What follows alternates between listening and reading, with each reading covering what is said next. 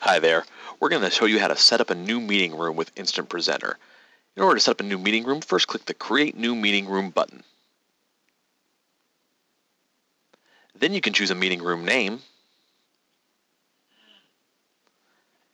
and leave yourself a note here in the topic summary if you'd like, and set a password if you'd like. When done, click Next.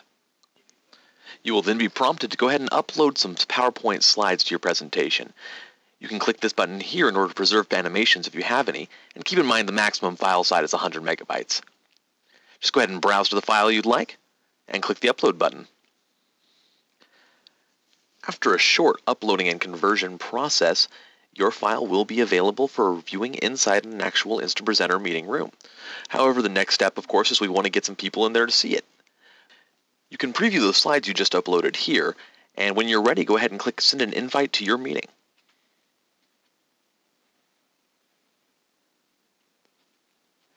This is going to take you to the invitation screen. The first thing we're going to want to do here is set up a meeting start time.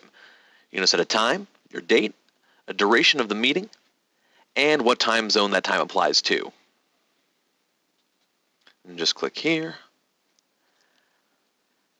And then we're going to include all of our attendees' emails here, so I'm going to go ahead and send an invite to my colleague Joe, and my other colleague Jane is going to be helping me present, so I'm going to type her email over here.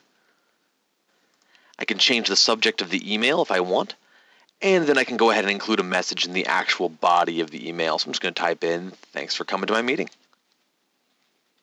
If I had a conference calling solution I was going to use, I would go ahead and put the information here, but I think I can do this just with voice over IP right over the internet.